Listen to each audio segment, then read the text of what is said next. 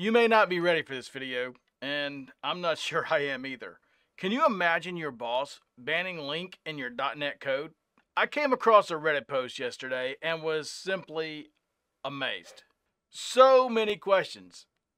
No LINQ in queries? No extension methods? Is it linked to SQL?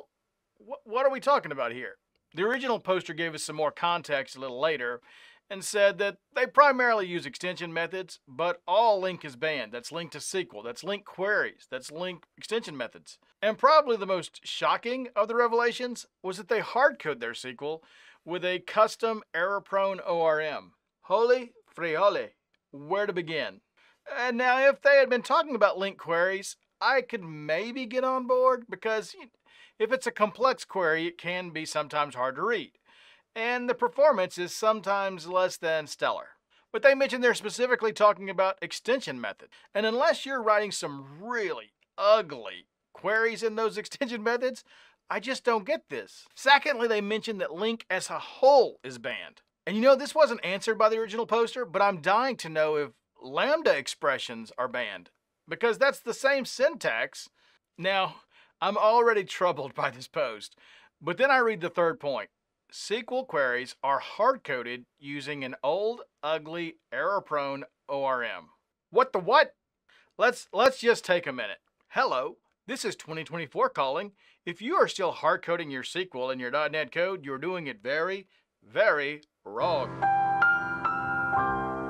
Now that we're done with the public service announcement, let's get back to it. While I can chalk up having some personal vendetta against LINQ, where, an error's happened in the past and you blamed LINQ for it, so it's banned from now on, I don't understand hard-coding your SQL in your app. That's just mind-boggling. Two commenters had really good points. Can you imagine telling a JavaScript developer you can't use reduce or split or map or filter or find?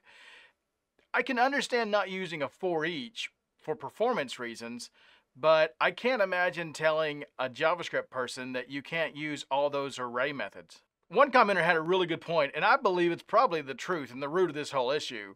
At some point, someone had a problem, a production bug, they probably got yelled at, and they needed a scapegoat. Hey, we used LINQ. LINQ is the problem. No more LINQ. Which probably means, hey, you should have had unit tests. And the original poster confirms, we don't really use unit tests, and our boss thinks they're just a waste of time. This is one of the, my brain is going to explode. The only thing I can tell the original poster is, hey, you might want to start polishing up the resume and getting things out there, and maybe find a place that's going to let you write code without one arm tied behind your back. I mean, really, have you ever had an employer restrict what .NET features you can use? And I'm not talking about NuGet packages or third-party components. I'm talking about built-in .NET features. Woo! What a ride. Until next time.